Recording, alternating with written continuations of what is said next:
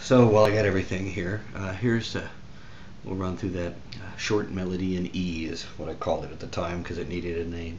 It's just a little warm-up thing again that I had used just based on the E major scale, and it sounded nice. It's just basically running through the different suspensions through E major. If you take an E major scale, the bass is tuned just regular E, A, D, G, and let's see, 12, 13, 14, 15, 16, 17, 18, 19th fret on the A string. Start with your second finger.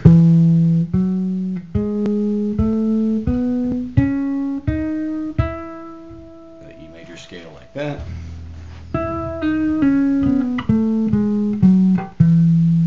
And if you would let certain notes keep ringing,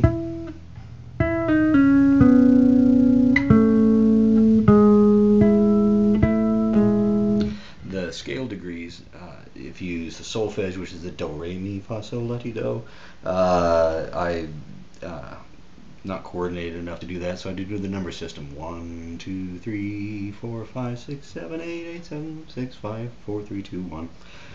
Rusty on that too. So if you do 1, 3, 5, 8, 5, 3, 1, you play those notes, that's outlining a major triad. And if you use 1, 2, 3, 4 along with the 8, there's kind of a tension there that wants to release and resolve to the third. 1, 2, 3. So 4 to 3, or 2.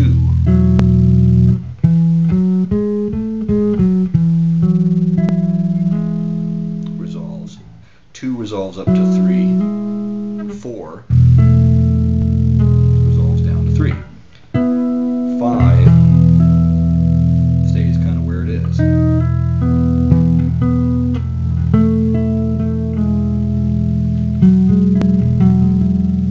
So, with the major scale,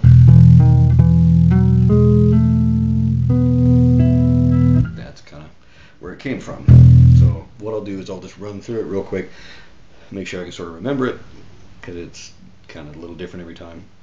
And then I'll go through it slow and try and see if we can make sure that you guys have some licks to pick up and play, because that would be awesome. If it would help you do something that you got in your head, inspire you to do something creative, because that's all it was with me, is just something that started, and just glad you guys like it.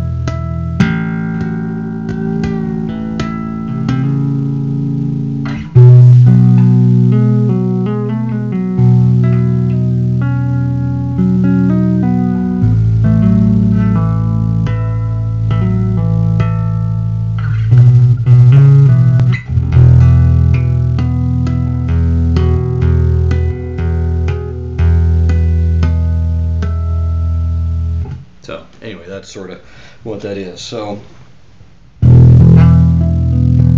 again, first finger here, if you go fret below, so you're going to start with your low open E, and that's just laying your finger flat across.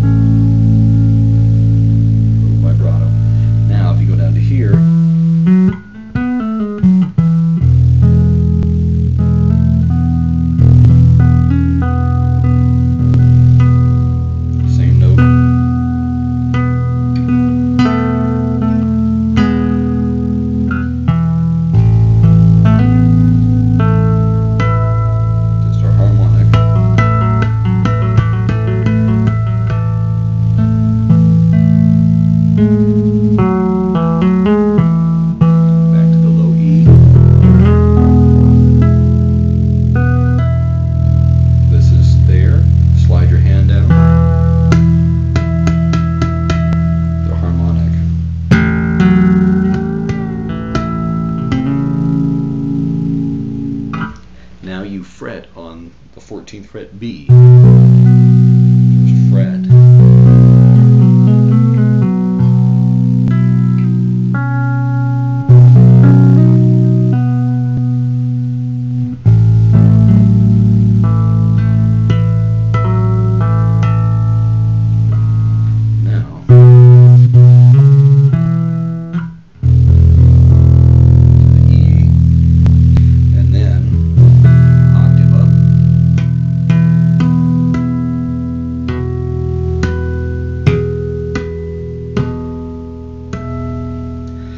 Frets, let's see, you fret on the 7, so you got what, 7, 9, 9, an octave up,